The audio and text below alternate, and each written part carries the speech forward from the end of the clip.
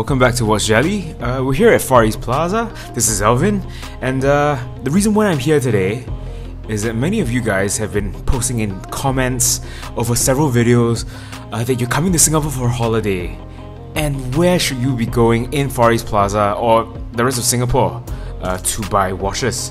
I assume you guys have a limited amount of time. I assume you guys just have a couple of hours, hopefully just maybe half a day to look at watches. So I strongly suggest Far East Plaza because it has a good amount of shops, all concentrated in one mall. So here we are at Far East Plaza. You know, Far East Plaza, you have more than just watch shops. Here is Singapura Watches. Singapura Watches itself should be facing the entrance, and this should be level 2. They have a modest amount of watches for sale, clearly very Rolex heavy. Sometimes they have occasional other models like APs, but generally it's pretty Rolex heavy. So if you're into Rolex, I think Far East Plaza certainly is the mall for you to come.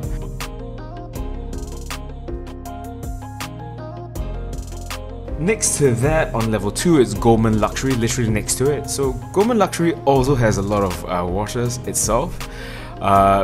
They have vintage stuff to the neo-vintage, and also very modern Rolex for sale. I think for a good number of their watches, they actually do list the price, the model reference, and the warranty card with the year included. So I think they're pretty transparent in terms of what they show. So it's something to look at. I mean, one of the first couple of shops that you get to see walking into Far East Plaza. So when you come to Far East Plaza, it's not just watches, right? I mean, it's a mall where you can tailor suits, you can get your nails done, you get your foot and body massages, clean ones, of course. And also, I mean, you have very random fashion brands if you want to buy, Southeast Asian fashion, among other things.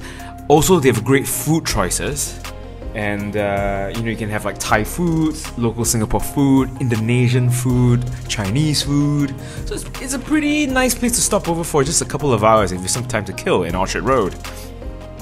So, I mean, as a Singaporean myself, and for those of you who are intending to come to Singapore after not visiting or it's your first time here, certainly it's my civic duty to also introduce the other things you can do in this mall apart from just buying watches. So here are just another couple of stores on level 2 and level 3.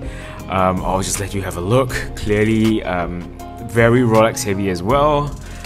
I think Singapore has finally opened up, so probably if you're watching this in April of 2022, fantastic. If you're here in the summer, certainly this is an interesting mall to come to, apart from your usual luxury brand malls, which can get pretty sterile, right? If you live in a huge city yourself, where you come from, I don't think you're keen to look at Chanel, Gucci, etc. So I think this is a more interesting mall that is pretty local in terms of the things that they offer within the mall itself. So certainly drop by, try some of the local food, and you'll be surprised at how cheap food options and food and beverage options are in the place. Given that we're in a prime location in Orchard Road in Singapore, the shopping belt, right? The key shopping belt. I would say that definitely take the time to explore level 2. The watches here are pretty interesting. You can just go and take a look. It's filming outside if you want to for your vlogs shouldn't be an issue. I think the shop owners are generally quite nice. So I think one thing that I need to mention is apart from obviously foot reflexology and other massages, I'm here today at the end to also buy a Rolex myself. So if you stay to the end, you'll see me actually buying a Rolex in one of the stores, which I recommend. They are on level 4, so we are on level 4 actually. So at the end of the video, if you stay tuned, you go to a shop that I personally shop at, and I just bought something on the 20th of April. So it's something for you to consider. I think their prices are quite fair, generally speaking.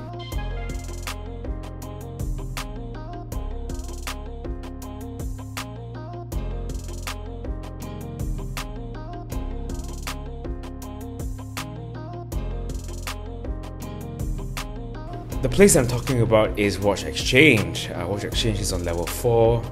If you go in, they should be open during the day until about 7 PM on most days. Clearly they put a lot of their models, primarily Rolex, at the window. So I mean, this should be a good enough draw to draw you into the store to have a chat with these guys, right? To really understand the prices. So I think a couple of guys in there, Alan and William, they're really friendly dudes. So definitely do chat them, and they'll serve you with a bright smile, and they are really helpful people.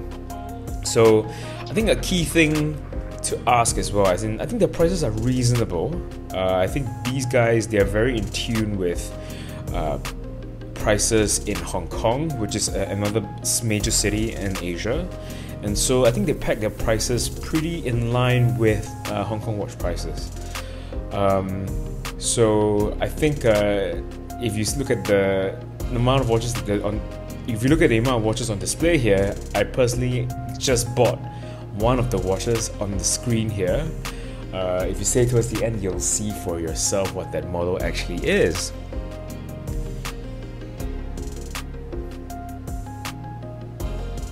So lots of APs, Rolexes of course, Nautilus.